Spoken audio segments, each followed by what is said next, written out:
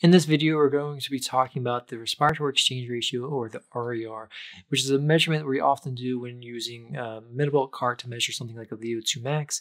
And it's something that can tell us how much of each of carbohydrates or fats we're using to do the exercise that we're currently measuring. So again, the respiratory exchange ratio, or the RER, oftentimes this is just abbreviated R as well, is going to be a measurement that's going to be done during a VO2 test of some sort.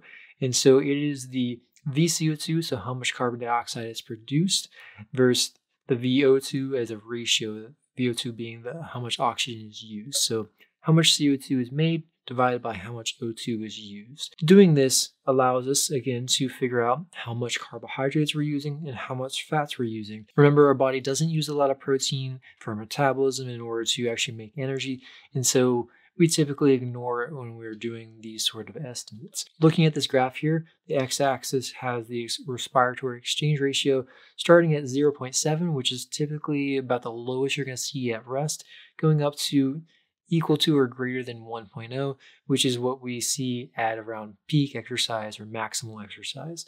And then on the y-axis, we have the percentage of the total energy being used aerobically that is contributed from either fats as the purple line or the green line, which is carbohydrates. And so you can see the two cross over time. So as exercise intensity is increased, we use less and less fat, more and more carbohydrates. At an RER of about 1, we're using pretty much completely carbohydrates, where at the RER of 0.7, we're using almost entirely fats. And so let's talk about how these calculations work and how we do this. So looking at the RER for fat, we're going to use the common fatty acid, palmitic acid, as our example here. It is C16H32O2.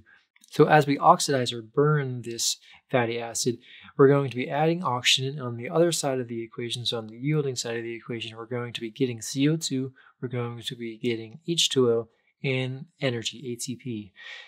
And so we need to balance this equation so that we add the right amount of oxygen in order to get the right amount of CO2 and H2O, because all these have to be balanced. We can't have any leftover carbons, hydrogens, or oxygens when we do this. So if you balance this equation just right for palmitic acid, you end up with 16 CO2s and 23 O2s.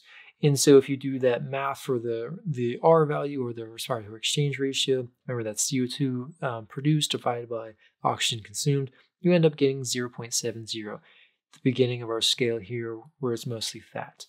If you do the same process for glucose, which is carbohydrate, glucose is C6H12O6. You have to add 6 O2 molecules in order to get 6 CO2 molecules, and then we'll end up with 6 H2Os and some ATP, which is our energy. And so you do that same RER equation here, that R equation. The CO2 produced is 6. The O2 consumed is also 6. So 6 divided by 6 is 1, which is the top end of our scale here, where again, we're using all carbohydrates and essentially no fat in order to fuel aerobic metabolism. Notice though here we have equal to or greater than 1 on the x-axis. So let's talk about how we can have greater than 1 for an RER. So once we hit 1, we're using 100% carbohydrates in order to fuel aerobic metabolism. However, we can still produce more CO2 beyond that, and the way we do that is by buffering the acids produced with exercise using the bicarbonate buffering pathway. And so the bicarbonate buffering pathway actually produces CO2 that we breathe off in order to lower the acidity of the blood. And so this is an extra source of CO2 beyond just the regular bioenergetic CO2 that we would produce in order to get to that ratio of 1.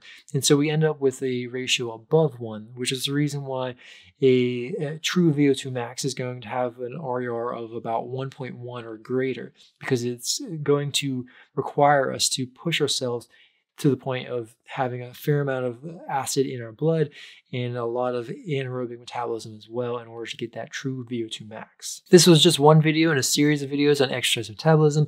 I'll put a link in the description below for the playlist to that full series. I'll also put a link in the description below to the playlist I've made on bioenergetics, which is how we basically make energy in the body and the various pathways for making energy in the body. And I'll also add a link in the description below to a video where I've shown how to use a metabolic cart to actually measure VO2, which is how you would measure RER as well.